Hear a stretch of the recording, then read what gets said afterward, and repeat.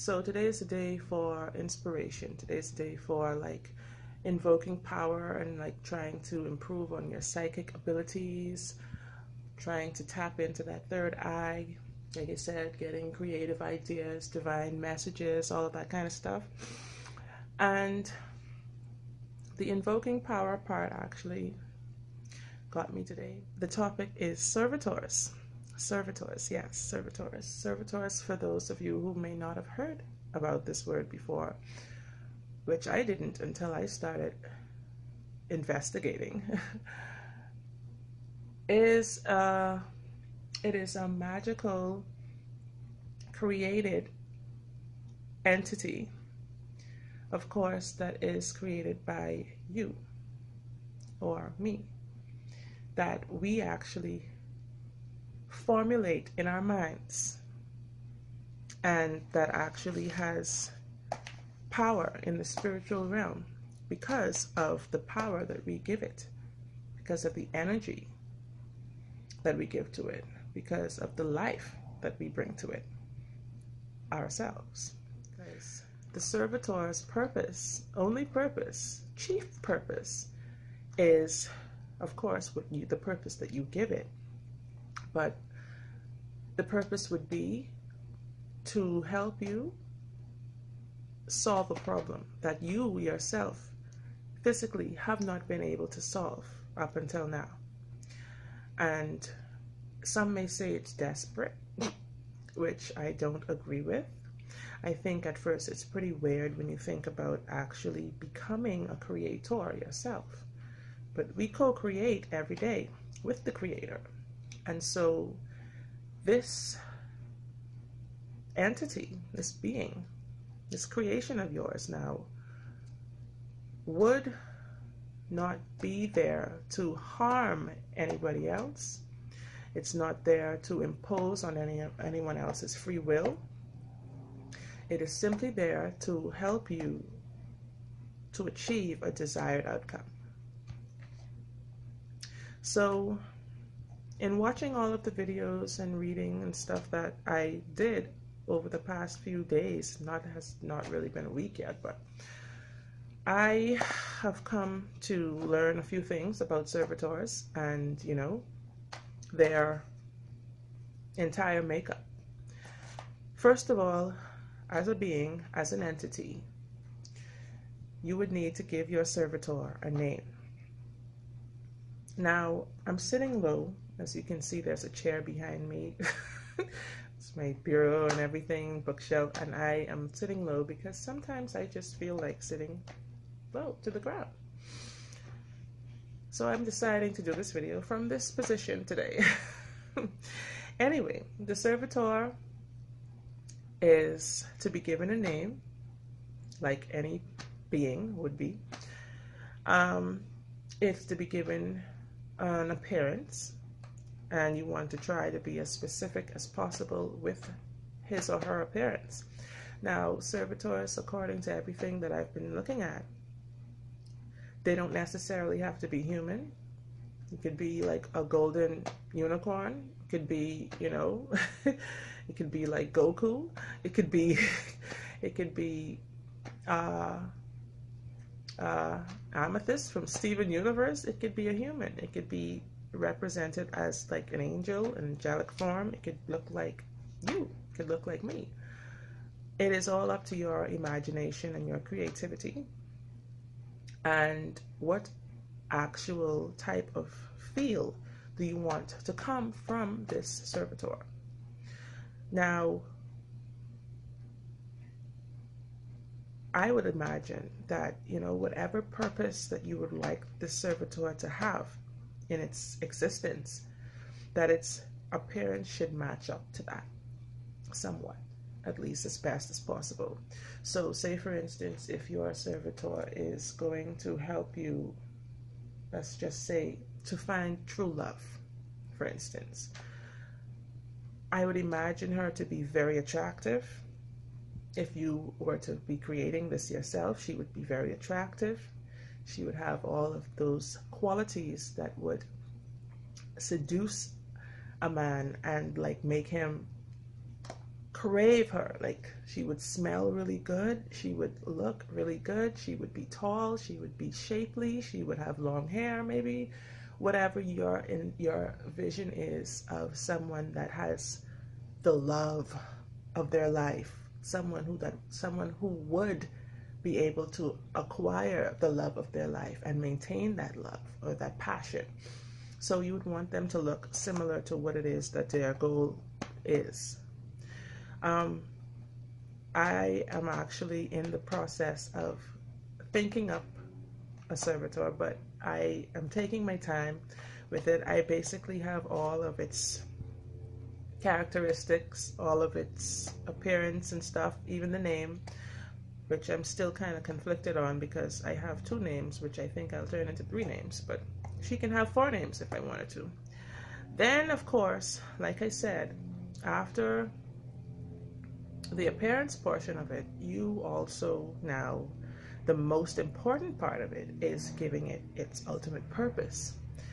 And this is where it gets tricky, because you have to sit down and go within yourself for a while and think about the things that you most need help with, the things that you most need to be solved, the problems that you're having, and think about why you could be having these problems. And that is one of the ways that will help you think about a better, more defined purpose for your servitor, because you need to know the reason why the problem exists in the first place, so that you know, okay, well, if my problem is not being able to, say, save money, I'm just using examples here, okay?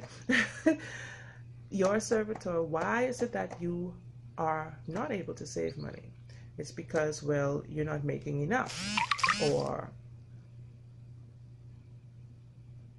oh, I'm sorry, that's WhatsApp.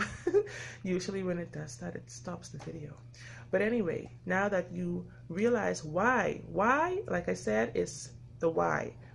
You're not able to save money because, say, for instance, you're not making enough money, or you don't have, enough sources of income, or you have too many bills, too many expenses. So your servitor, one of their purposes would be now to actually bring you added sources of income, or to help free up some of the expenses that you're having, to protect certain parts of your home from calamity or chaos that causes you to spend more money.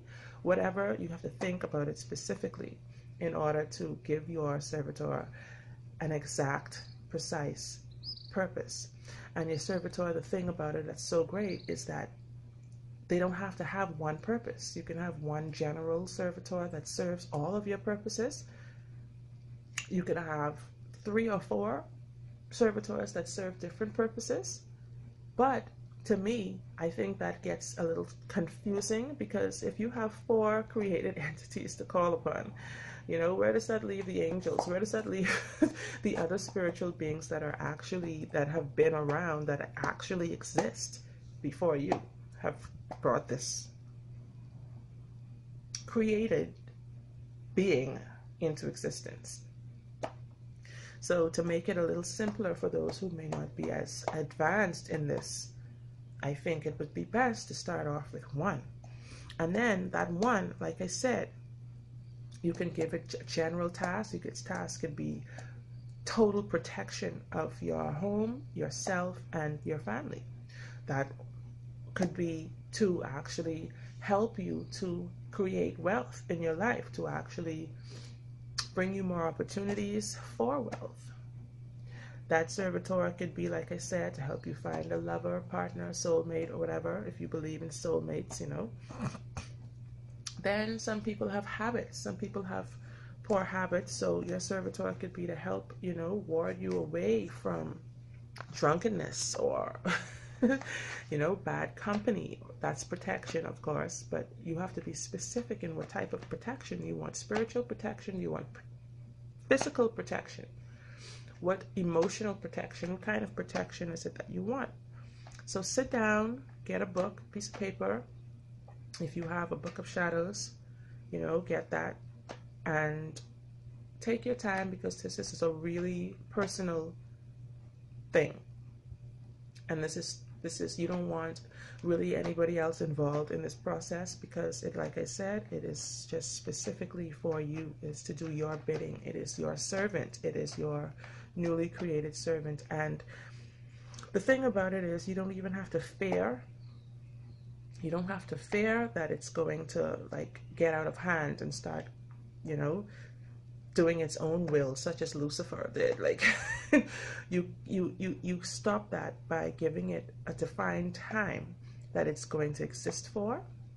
You define what actions or what words you would speak that brings it out of its hibernated state, that it's going to awaken it. That you have to actually first give it life, because just your imagination of your servitor, you can have all of the details already put down, but until you give it actual life, it's dormant. It's just like sleeping. It's like, and it's in darkness right now, because you also have to give your servitor a home. I know, right? Don't forget, this is really deep spiritual stuff. This is actual creation. So like every other creation, they have a home as well. Where are they going to be, or where is it going to be when not in use? Because you don't want it to just be like roaming all around the place, just, you know, with endlessly with its purpose. Its purpose is also, it's great, but when not in use, its purpose could conflict with whatever it is that you're doing at this particular time. So say, for instance, if you're, it's a lot of examples that I could use to say how this would conflict. Say, for instance, if you have a child, let's say you have a soldier, let's say you have a guard, right? He's like a royal guard. He's your royal guard. This is your servitor now. And like, you know, his job is to protect you. His job is to actually protect. But you gave him two tasks: protect you as well as to attract, let's say, dignitaries or higher officials to your clergy or your space, your meeting room, or whatever it is, right? This is just a random example. But now here it is, you are sleeping, or you are meeting with someone who may not be one of those dignitaries. And here it is, your royal guard comes like marching in, like, no, I gotta protect you at all costs. This is all cost. This is not like, you know, a dignitary. He's a normal. He's a layman. He's not, you know, get out of the way. And he's like, you know, fiercely protecting you. And you actually want to talk to this person. But here it is, your royal guard is so on the job that he's not letting you. So this is why your royal guard, your servitor, needs a place to chill, a resting place, like where you can say, okay, you know, your work now is like done for the day, and I bid you adieu. I send you back to your residence or your hibernating place until I call upon you again. Thank you. And you know, whatever. So you need to like think about where this home is going to be. The home could be imagined as a place that is not real. It could be a cave. It could be up in a tree somewhere. It could be a favorite tree that you had as a child. It could be on a beach. It could be anything that you imagine. Like I said, if the servitor can be imagined as Goku or as a unicorn with a purple horn or something, obviously your servitor's home can be equally as fancified, equally as, you know, far-fetched and out there, but it has to be something that resonates with you. It has to be something that you feel comfortable with the idea of. It has to be something that is like, you know, you can visualize it easily, because this is the whole process. The whole idea of servitors is based on your visualization ability, and that's what I take from this. And so if you're not really good at conjuring stuff up in your mind as yet, you might want to practice a little more with that. Do some other rituals and stuff, some candle magic and things like that. That's gonna help you to better imagine, you know, better envision things that are not seen with real eyes or with physical eyes, seen with a real eye instead of these eyes. So now sustenance. That's another part of it, because like every other creation or being, it needs to be fed. It needs energy. It needs, basically to eat, but it doesn't eat food, you see? So what does it eat? This was a weird part for me, but as I listened, like I said, as I got deeper into this, it made sense. But basically, the most basic form of sustenance for it could be your gratitude, could be your appreciation of its fine work that it's doing for you. Anytime that you see a sign that something, some synchronicity that shows you that something is coming closer to now your goal being achieved, being met, like you say, oh my gosh, I know it's like, my servitor is helping me. It's great, keep the good work. Then something like that could be used as sustenance for your servitor. Or say, for instance, when there is anybody coming at you with negativity, and you notice it and it's turned around. Like I said, servitor can be fed by that. You don't want it. I would not want personally my servitor to be fed on negative energy. So I would imagine gratitude as it's one of its main, sorry, I'm just moving this phone around a lot. As gratitude as its main source of energy. Of course, the sun, I would imagine the moon, full moon is coming up very soon. So like things like that, I think would be best suited. Then, of course, for me, thinking about how I like singing, I like to dance, I like to sing. I'm a very dramatic person. So I actually imagine my servitor being fed by me singing. And so that means I have to I have to take care of my voice. I have to sing really good, okay? So every time I'm singing a song, a passionate song that I really loved, whether it's a modern song, an older song, and I'm getting that wonderful, that wonderful feeling that the music gives you and stuff when you really love a song and it hits home for you and stuff. That is one of the things that's also going to serve my servitor. That's going to feed my servitor. Now, next up, you also, speaking on of feeding, I forgot to mention with the home part. With the home part, like how I'm wearing this crystal, like you could actually say that this would be the home of your servitor. Like you can wear it on you. Whatever its home is could be in a piece of jewelry. It could be in a piece of furniture. It could be something right in your garden. It could be, So think creatively and think as you get more comfortable with this idea, the creative process is going to get better and better. And I know thinking back about it, some people might say this is wrong. This is like, devilish to do. But you're not harming anybody. We imagine our outcomes each and every day. I have been studying New Thought, like Neville Goddard and stuff, and like metaphysics with Thomas Troward and like, what's his name? Oh my goodness. Mental science. Oh, the mental science. Neil Donald Walsh. Emerson, all of these people and stuff like that, right? And they talk about the power of our minds. And for a long time in history, people have known the power of our minds to be, as good as the mind of the Creator itself. Because everything is mind. Nothing is here without mind first. And so with your mind, being able to do something like this to help you to serve your purposes better. Of course, people would say, well, you could just call on God for that. But the same thing as with the angels, I feel like God has all power, but God is, to me, more associated with spirit than with physical. The physical is more of the creation's duty, and that's why I practice, because that's what I believe.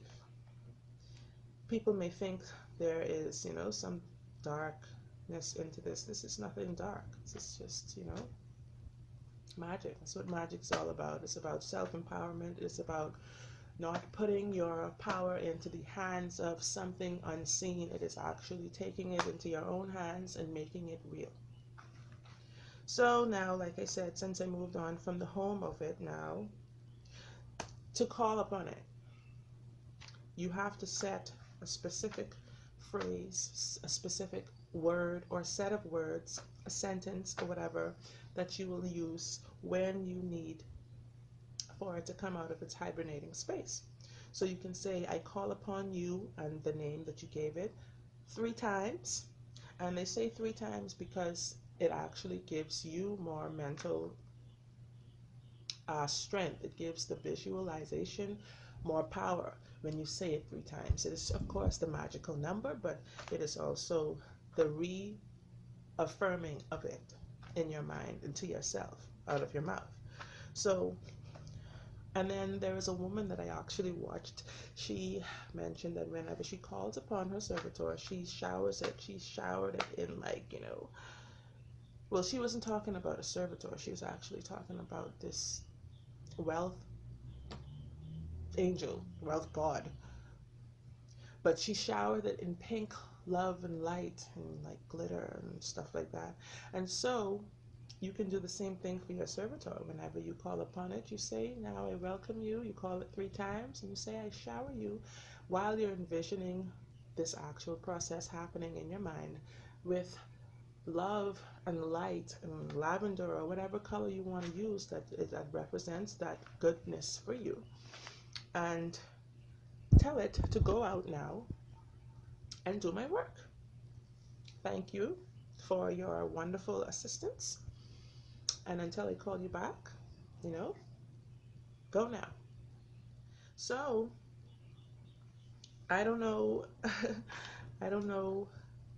My servitor is going to be when she goes out, I don't know if I should give her a Ferrari or something to go in. But she's very magical. She can walk through walls. Of course, she can move water and all of that stuff. She's strong. But I want her to be also very feminine and, the very essence of a goddess. Then, of course, this is very important. This part is very important. Let me just underline that there. To destroy it. Because you always need to remember that you have to have that power, that you have that power, and that you have to keep that power over the servitor. Because you don't want it to go out and run rogue. Once its purpose has been completed, you need to bring it back and you need to get rid of it. And the same visualization process is going to take place here. So to destroy it, you're going to actually think about a scenario that is going to actually put it out of being. So for me, I would imagine my servitor as having a home in some type of orb somewhere, right? I haven't been totally precise as to exactly where that is yet, but so for me, I would imagine this orb just like a bubble being popped. You just stick a pin in it and it's gone and she's gone. And you tell it, you call its name 3 times once again, just like when you're summoning it. You call its name 3 times once again and you say, now guess what? Your wonderful work has been completed. Your task has been completed fully and faithfully, and I thank you so much for it. But now it is time for you to go for good, and you say it, like I said, 3 times. You say, and I bid you goodbye forever. You are done with that. And then when that bubble is gone, in your mind, you picture it actually being gone. It's no more. It is no more. So this wonderful being that you created is going to be a little sad moment to know, especially if you have given it like a longer time frame to live, because you can set the time frame for a day. You could set its lifespan, I mean, for a day. It could be for a year, or it could just be an indefinite lifespan for the servitor. It's just continuously working to perform your task every day. You can, it's all up to you. It's just like I said, a personal thing. But to destroy it, you need to say that it's gone, and you need to, like I say, stump your foot, your right foot or something afterward, to say this is completed, it's gone, it's no more. And then just take the thoughts out of your mind. You tear up the paper or whatever, or you put a big X with a Sharpie or something through it, and it's gone. You move on to the next one. So I thought this video was definitely, something good to talk about today, because I am all for personal empowerment. Like I said, this is not to be used for harm. Not to be used for harm. It is to be used for good, for your good, okay? And then there was another little note that I have written down here that, I was watching one of the videos, one of the more in-depth videos that I was watching, talks about how when you're thinking this up now, thinking this whole being up, you meditate and you call upon it 3 times when you're ready for it, when you're finished, almost just completely done with creating it, with the whole idea of what it's going to be. You call upon it 3 times for 3 different days. So you want to take, like, today's Monday, so you do this again on Wednesday, then do it again on Friday. That would make the 3 days that you're calling upon it 3 times and telling it you need it to go to work for you. And that is going to actually start to give it power. That is actually going to make it become more realistic in your mind, more realistic in actual being. So guys, I hope I have touched on all of the important parts of this topic today. And if you are interested in this idea, I would recommend that you go and research a little more on it. And like I said, I'm still in the process of creation right now, so I am not really there yet, but I'm pretty close. But doing the lesser banishing ritual of the pentagram and stuff like that, by doing that, it already starts to make you feel like a little more powerful, a little more hands-on in what's happening in your life. And I think this definitely would be a next step to help you in your quest towards achieving what it is that you want to manifest in your life. So thanks guys for watching.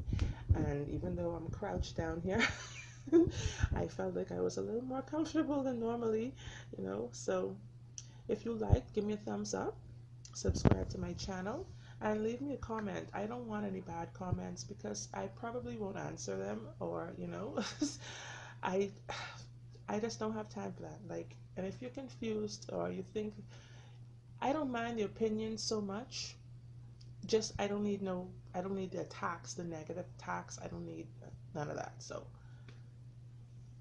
love and light, peace and love, blessed be, namaste, until I come back with another provocative topic. Bye.